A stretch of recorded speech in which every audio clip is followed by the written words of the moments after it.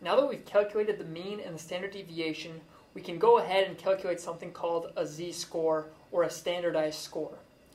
Now, one important assumption about z-scores is that they're what's called normally distributed. So what that means is we have a distribution of z-scores and they're normal in shape. In other words, it's unimodal, perfectly symmetric, and all three measures of central tendency, the mean, median, and mode, are all the same. And usually in a z-distribution, all of those measures of central tendency are at 0. So let's say that we're dealing with IQ scores. Okay? And let's say that we know that from an IQ score distribution, the mean is 100, and the standard deviation is 10. Further, let's assume that we draw somebody at random from the population and measure their IQ and find out that it is 105.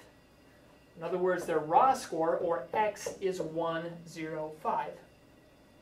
The formula to calculate a z-score from this information is z equals the raw score, or X, minus the mean divided by the standard deviation.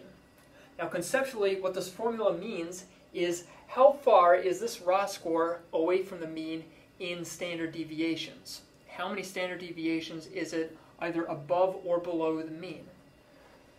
So once we have this, we can plug in all these numbers into this formula, and we get 105 minus 100, which is the mean, and we divide by the standard deviation, which is 10.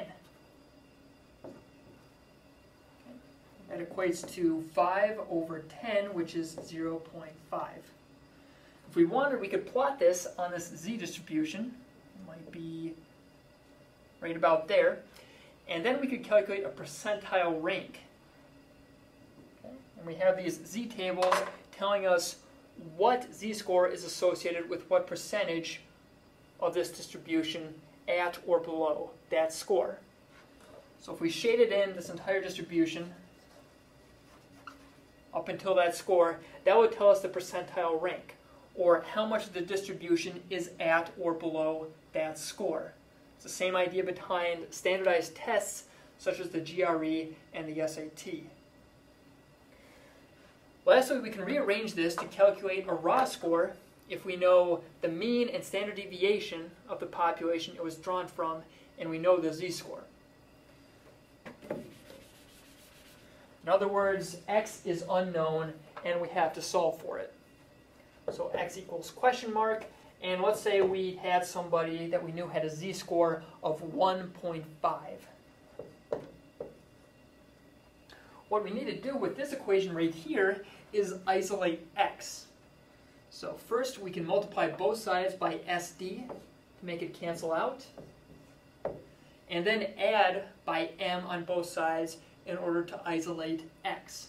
So what this will look like is X equals SD times the z-score plus the mean, or M.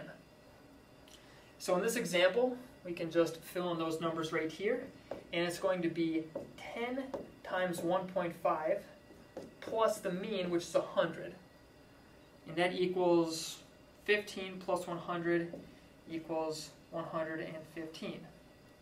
In other words, somebody who has a z-score of 1.5 in this distribution has a raw score of 115.